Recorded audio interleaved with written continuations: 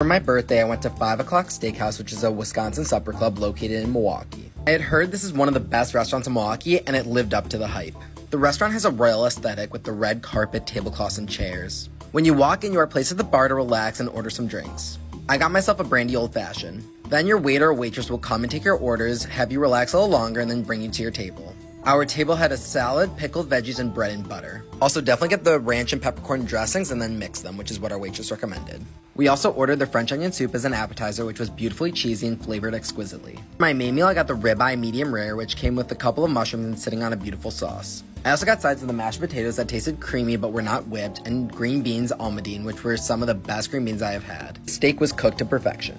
I took one bite of the ribeye and wow, this is one of the best steaks I've had in a very long time. For dessert, they brought out a complimentary key lime pie for my birthday, which was very good and not too tart. My girlfriend and I also shared the flourless chocolate cake and the tiramisu. Out of the three, the tiramisu was my favorite since it was exactly how I like it, super creamy with the bottom of it soaked in coffee.